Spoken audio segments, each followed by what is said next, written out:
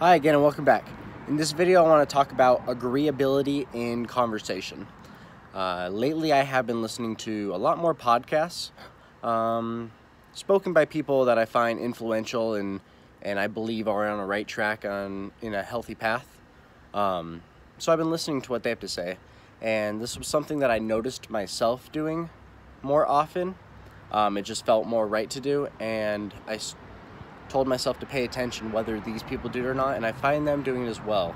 So I believe it is a good tool that can be used, and that is agreeing. First, obviously listening is a huge concept, so learning how to properly listen to people and be more understanding and open.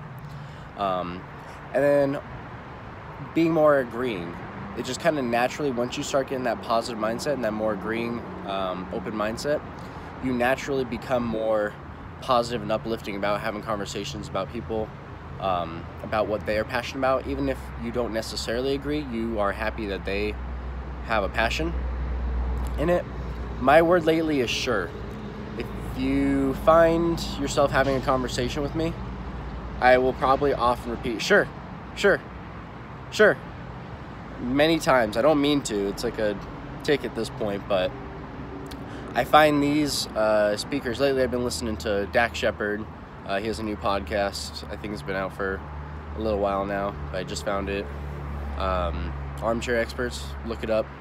A lot of cool people go on there, but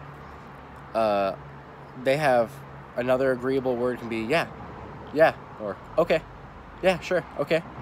A combination of, but something that agrees with what the other person is saying, because it makes them more passionate and want to speak more, and it just makes the communication flow much better. You are more than allowed to disagree, but respectfully disagree with what they have to say, and that kind of plays in. I think I can monitor my own body language. I stop saying sure as much as I start getting to a point where I disagree, and I try to respectfully disagree with them on that. But communication flows so much better when you have that open mind agreeability. So if you force yourself to say sure, or agree with somebody more and just listen properly, it's going to take you much further.